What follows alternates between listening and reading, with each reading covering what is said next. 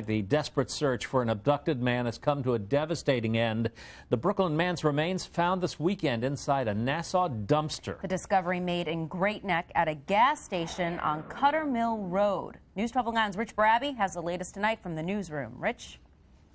Andrew, this afternoon, Nassau County Police confirmed that the body is that of a Brooklyn landlord who was first reported missing to authorities early Friday morning. The body of 39-year-old Menachem Stark was found at a dumpster here at a Getty station on Cuttermill Road in Great Neck yesterday.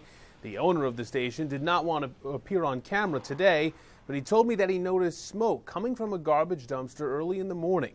At the time, he assumed that someone had just thrown a cigarette out, but later he started to notice an odor coming from that dumpster, and that is when he called police at around 4 p.m. He says officials took the entire dumpster from the scene along with everything inside and shut the station down for hours. Now, police say surveillance video taken from outside of Stark's office in the Williamsburg section of Brooklyn on Thursday night at around 11:30 shows the man being attacked by two others before being pushed into a white Dodge Minivan. After he's inside, the van takes off. New York City police say it is believed that Stark was carrying a large amount of money at the time.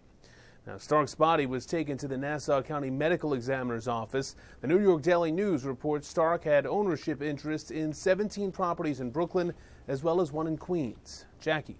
Rich, thank you.